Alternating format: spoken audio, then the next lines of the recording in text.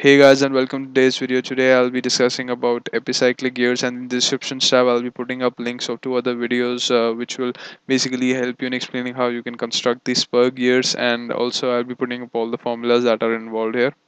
So first of all, let's go with the naming of these. This is known as the sun gear, this is known as the planet gear, and the analogy basically comes from the fact that since all the planets basically revolve around the sun, so the axis of this gear is basically revolving around the axis of this. So this is known as thus the planet gear, and this is known as the sun gear. This arm is known as the planet carrier. Now I'll be discussing how you can create this assembly. So first of all, just let me hide up these components.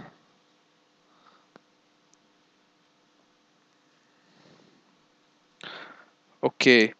Now, what you first of all have to do is that the degree of freedom of the system has to be reduced to 1. In order to do that, first of all, on the top plane, you can basically construct this line and make the axis of this gear coincident with this using the coincident mate option, which you can find in the mate tab.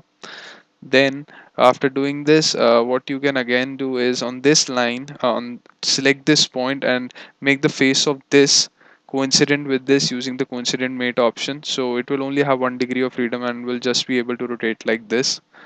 Then I'll be just bringing up the second gear. Now here you'll have to basically use the distance of mate option, which is this one. This is basically in order so that the distance of this axis of the planet gear and the axis of the spur gear, the distance between them basically is fixed, and therefore it only can rotate like this. And also the fact that the face of this gear has to be made coincident with this one, so that it's not able to basically move out of the plane, that is in this or this direction. It will be only be able to move in this plane like this. And after doing this, we'll be basically bringing up the axle part. So here this hollow region of this planet carrier has this, its axis has to be made coincident with the axis of this planet gear, and similarly can be done for this part as well. So after doing this, we'll go to the motion study tab and basically have 3 solid body contacts between each and every part.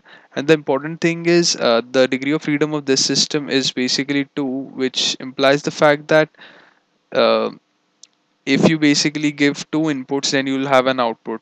So say if I give an angular speed to this planet carrier and give an angular speed to this gear, then I'll have the output in the motion of this gear. And similarly, you can just select any other 2 components as well. So I've applied a rotary motor which gives about 10 revolutions per minute to the planet carrier and about 50 revolutions per minute to the sun gear. So click on calculate and play the motion.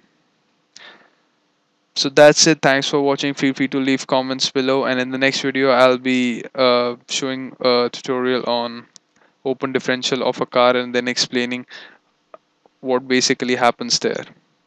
Thanks.